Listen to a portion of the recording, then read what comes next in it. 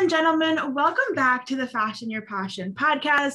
This week, I'm really excited for this episode because the topic we're talking about this week is mindset and really just like how to achieve the dreams you have for yourself and for your life.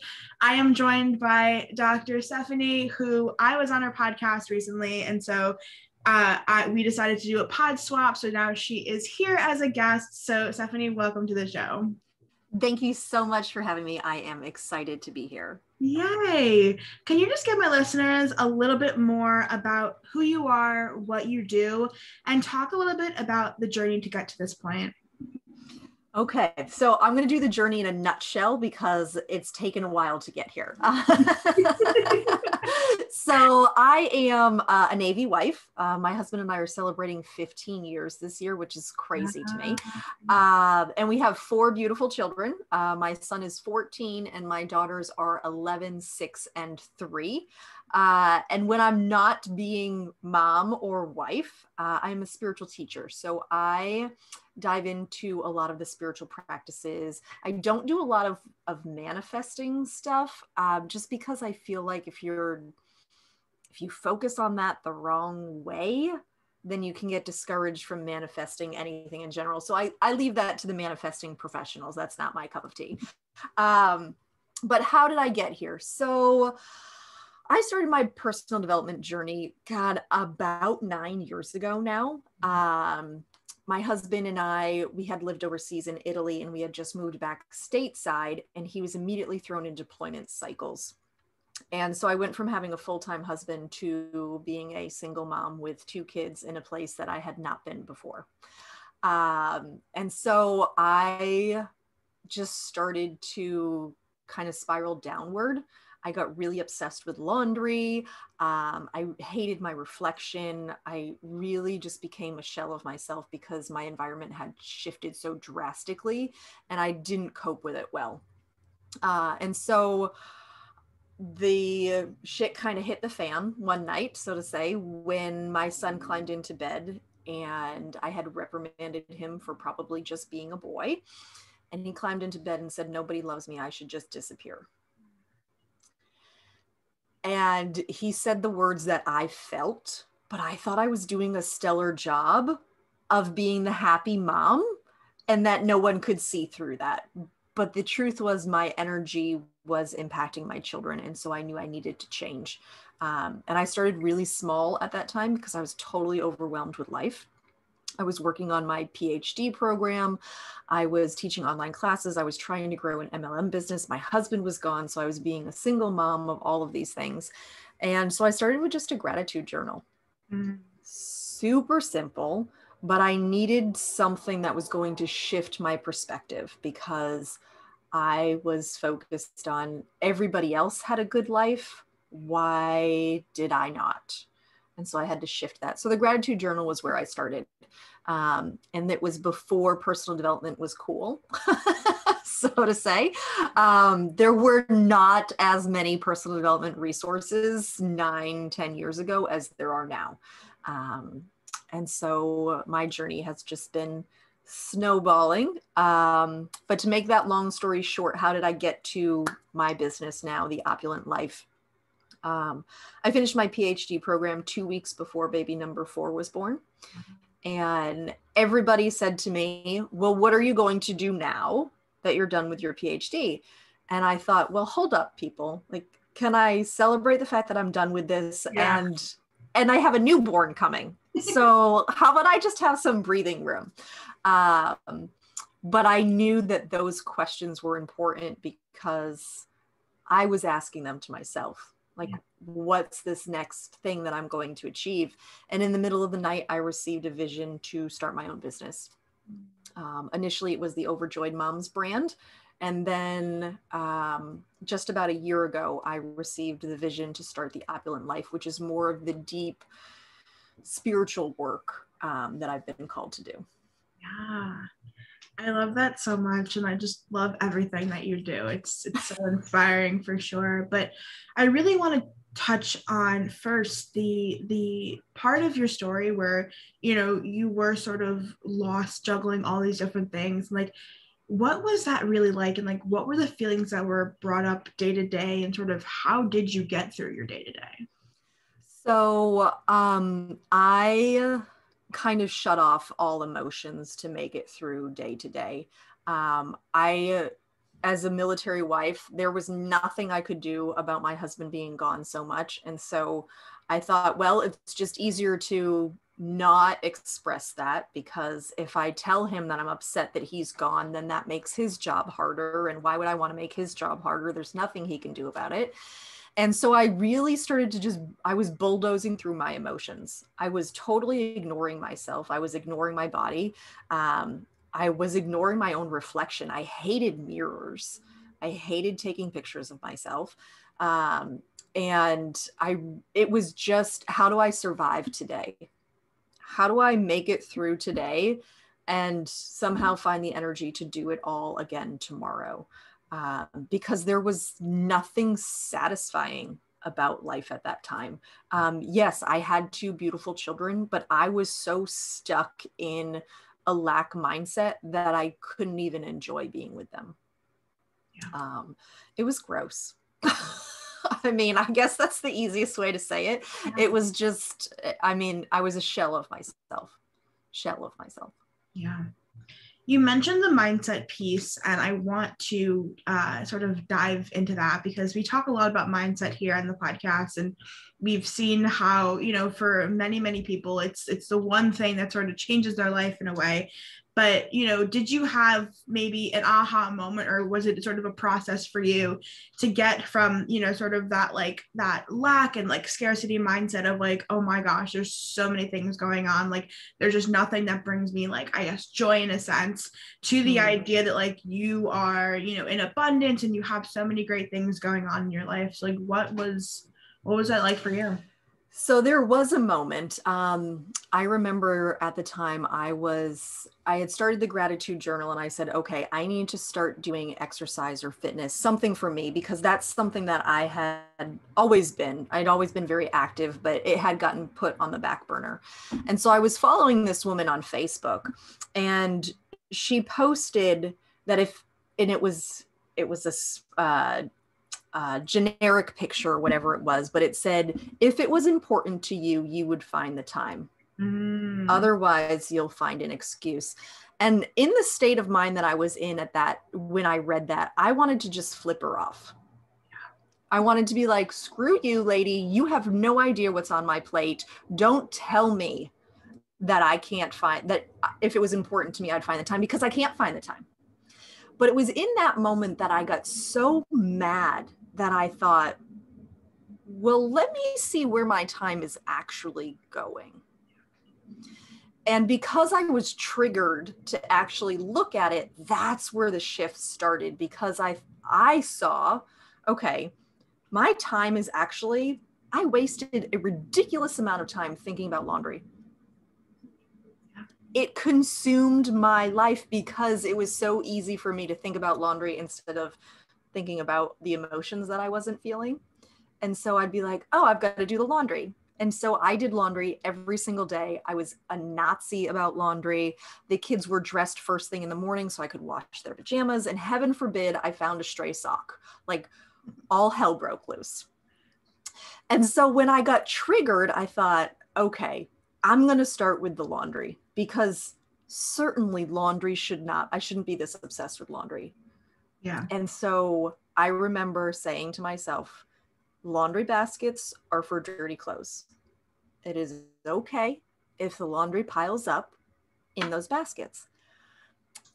And I cringed for days watching those clothes pile up, because I could have just very easily done the laundry, but I was trying to change and create more time. And holy crap, when I decided that laundry was only done on Mondays and Thursdays, and that's still true to this day as a family of 6, it freed up so much mental space and energy that all of a sudden I had all of this time to do everything else that I wanted to do.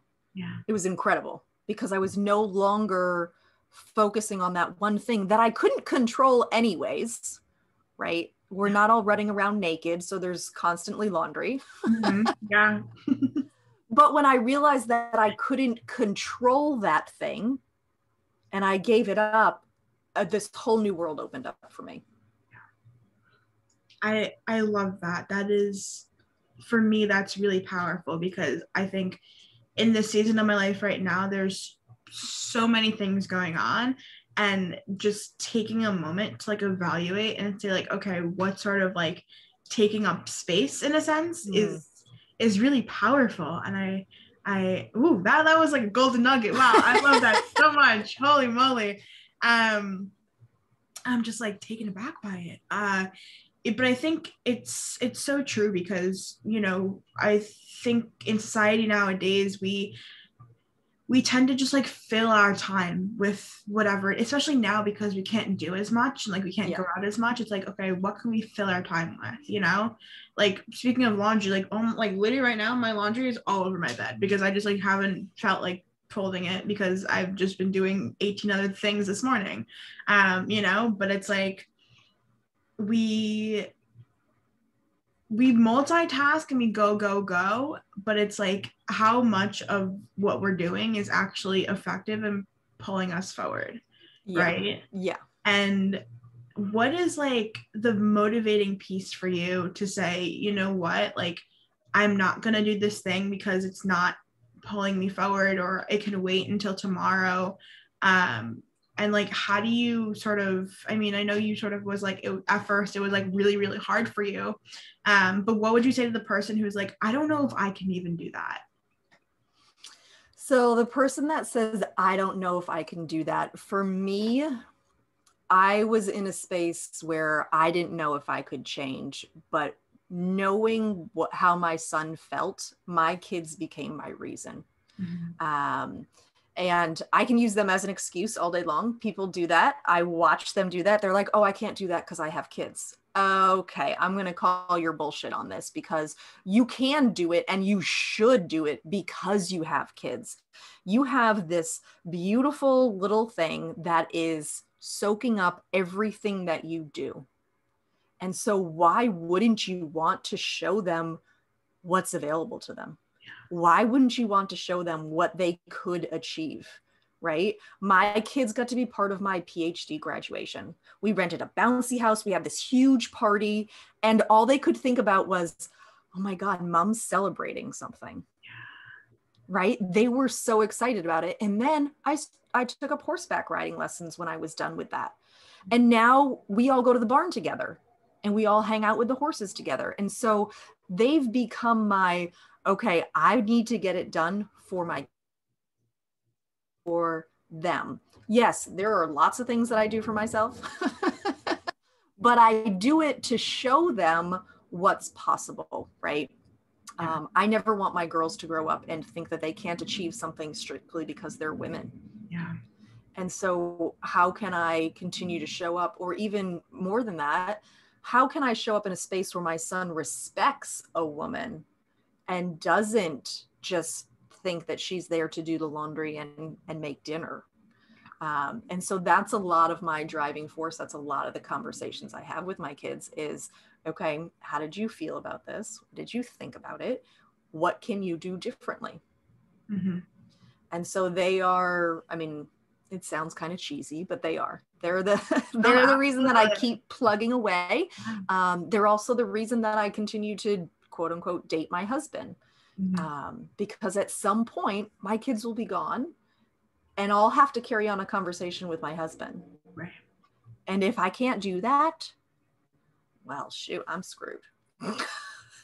Yeah. No, and I always say, like, you know, so many people say like, oh, find your why, whatever. And it's like, sometimes it's a who, you know, and sometimes it's like, you know, people say also like, you know, don't do things for other people, but sometimes you are. And sometimes, you know, they become your driving force, because that's just what is in your heart. You know, that's what is sort of, you know, around you and that surrounds you and that you want to, you know, do better for. And so that you know, some people will say it's cheesy, but for me, I think it's beautiful. You know, I think it gives purpose to the things you're doing. And I'm curious to know, when because usually when people get PhDs, it's like, oh, they're going to go work in this corporate job, this 9 to 5 or whatever it is. But you went off and created your own business. So what was that like? And how, from those visions that you had, how did you say, okay, this is the thing I'm going to do. I don't really care what anyone else thinks. I'm just going to go for it. I love that. So I usually take the road less traveled. It's been kind of my whole MO from the start. But I did the PhD, and when I decided to do the PhD, it was in a part of my life where I just wanted to prove somebody wrong, right? I just wanted to say, I can do this thing. As the youngest of 4 between my parents, I was constantly trying to outdo my older siblings.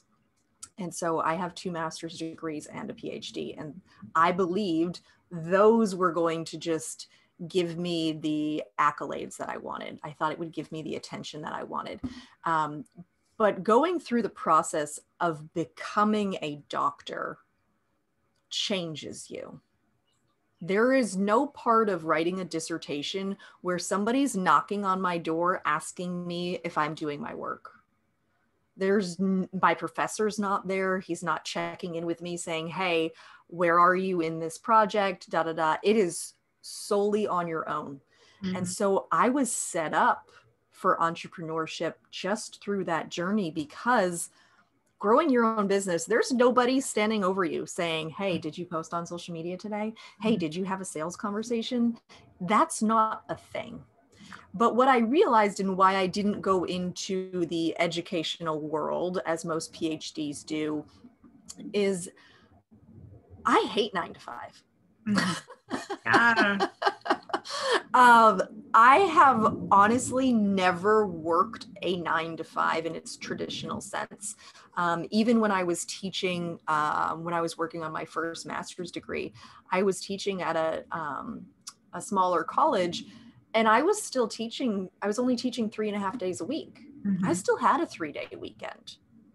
Yeah. And so the idea of working Monday through Friday is exhausting to me. Exactly. There was no desire for that. And so as I was working through my PhD, I thought, oh, well, I could be a dean of this school, or I could be a professor for that school. And then as I got into it, I realized that job description didn't fit my dream. Not to mention the amount of effort that I would have to put in for the paycheck. And so when the business idea came to me, I was so excited. Yeah. I was relieved that I was going to have another option, basically, because at that time, teaching was my only option. Yeah. But now I teach differently. Yeah. I love that, because I think for me, I definitely resonate with it, holy moly, a lot, because, for pretty much all of my life, I wanted to be a teacher because everyone told me that that's what I should do, and I was good at it and all that stuff like that. And then, going into college, I was like, you know what? Don't really feel like doing that. Don't really feel like working every single day. And, I sort of found entrepreneurship as like a way for me to teach, but very, very differently. Yes. And so it's been a wild ride, but it's something that I would never, ever like change for, anything else. I would never give it up for anything, because it just allows me to do the things that I've always wanted to do. Like when we were able to travel everywhere and, just go out and explore and live my life, and, doing anything else, any other profession, for me personally, I would not be able to do the things that I want to do. And it's crazy to think that, I'm sort of going after my wildest dreams, but it's like at the same time, it's like I just sort of started things and I didn't even know where they were going to go, and somehow they just ended up to what it is today. And I want to know from you, like, what is your best advice for someone who, may not be like you and I and didn't go after, like, has an idea, but like didn't really go after it, didn't pursue it yet, because they're stuck in that idea of like, what are other people going to think? Am I going to fail? Am I, is it just safer to stay into this 9 to 5, or safer to, get this degree and go off into the educational space and just do that? So I love this. So this has been coming up a lot for me lately. And I like to tell people to just kind of pull the thread, right? Like we always notice that we have, you'll have a piece of clothing and there's that thread, right? And so you start to pull it and you're like, oh, shoot, I shouldn't have pulled it, right? But sometimes you're like, okay, well, where's this going? Mm-hmm. And so I like to tell people to pull the thread and follow the joy. Just pull the thread and see where this will take you, but follow the joy of it. Because the second it stops being fun, you're not going to want to do it anyways. Mm-hmm. And so how can you start to follow the joy? What brings you joy? How can you start to incorporate more joy into your life? And sometimes that is the most uncomfortable thing for us to do, is to invite more fun and more joy into our lives, because we have to be serious. We are, we're women, we're business owners. You can't just goof off. Yeah. Okay, wrong, right? Like the more fun you have, the more magnetic you become, and the more you attract people. Mm-hmm. And so when you're showing up in this space of fun and joy, people want that. Yeah. Right? People don't want to have to define fun for themselves, because it should just be fun, right? Look at kids, right? My kids are my greatest teachers. My kids can have fun with a toilet paper roll. Yeah. Okay, it becomes a telescope. It becomes this something like a flower pot, whatever it is, right? Because they're following the joy. Mm-hmm. They're not stressed out about life. They're kids. And so how can we remove the stress and just follow the joy? How can you just be curious about this thing, right? Don't put the pressure on it. Don't stress out about it. Don't create the fear. But if you show up and you're curious and you say, all right, maybe I just follow this road for a little bit and see what happens. Mm-hmm. If that's the road you're supposed to take, you're going to continue to follow the joy, and it's going to be more and more fun. Yeah. And it's going to happen beautifully for you. It's when you stress out and you put pressure on it and you make it into something and it loses the joy, that you just don't want to show up anymore.